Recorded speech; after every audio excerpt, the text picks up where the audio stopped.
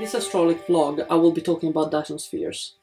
Dyson Spheres are hypothetical megastructures purposely built around stars to absorb most or all of the stellar electromagnetic output. The idea comes from science fiction, but it has been formalized by the physicist and mathematician Freeman Dyson in the 60s as a thought experiment with the energy needs of an advanced civilization in mind. 50 years later, we're not much closer to build a full Dyson Sphere, but we understand better how it should be built and what are the consequences of embarking in this endeavour. A solid Dyson Sphere won't work for several reasons. The first reason is physical. A shell around a star would not interact gravitationally with it, and it would lead eventually to the collision with the stars or the planets around it or asteroids. The second is structural. The external strain of building something so big, there's no material that we know of, nothing even comes close to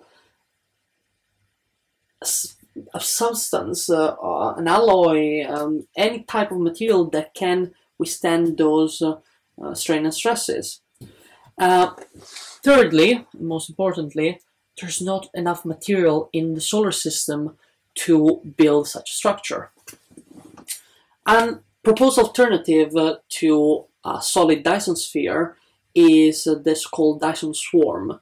So it's a series of satellites which are hovering over the sun or a generic star,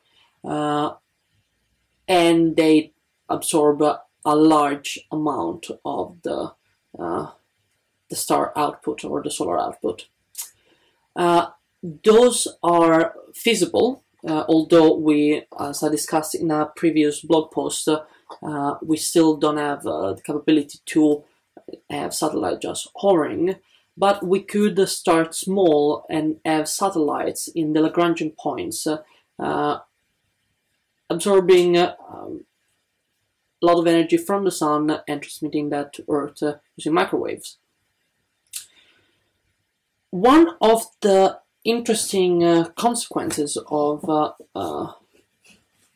Dyson Spheres ideas and technology is let's assume that a civilization out there is actually building it. What they would need to do is to embark in a large-scale operation in mining their own solar system.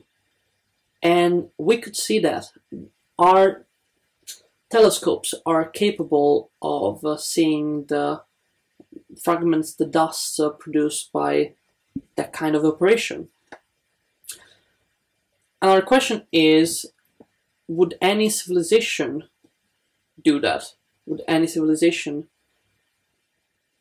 build a Dyson Sphere or a huge Dyson Swarm?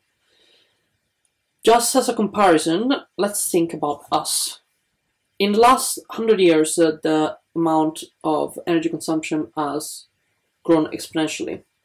But if we look at the last few decades, the energy consumption in the developed world is been more or less the same, while the developing world is catching up with us.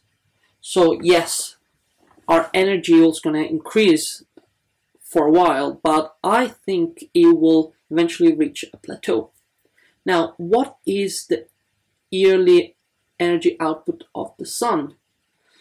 Well, comparing it to the Earth energy consumption, the yearly output from the sun is 33 trillion times more than all the energy humanity has consumed in 1998.